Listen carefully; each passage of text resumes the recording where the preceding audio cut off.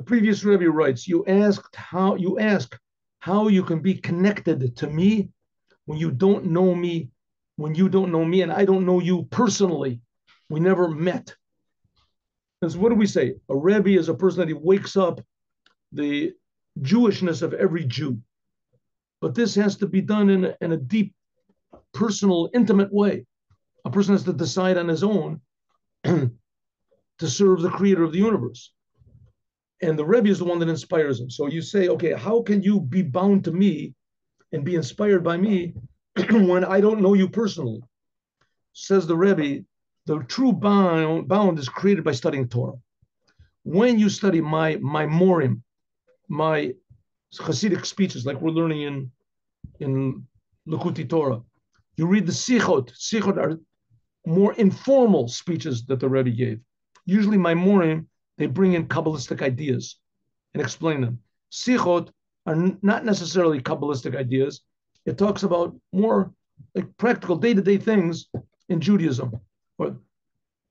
And if you have an association with the rabbis that are near to me, the Hasidic community and the Tamimim, in their studies, and you go to their Farbringans, and you fill my request by saying Tehillim, Psalms, and you study the times of learning Torah, as this is my connection. So what is the Rebbe saying? You want to be connected to me?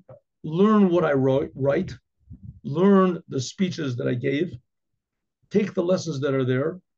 Also, be connected to the other Hasidim, the other people who are connected to me, the other Hasidic Chabad. Go to the Farbringans.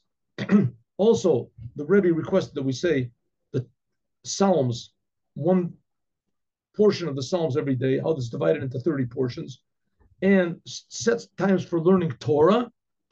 Then you do these things, you're connected to me. And you'll feel a certain inspiration to want to do more and have more love of the Torah, more love of God, and more love of every Jew. Now, story.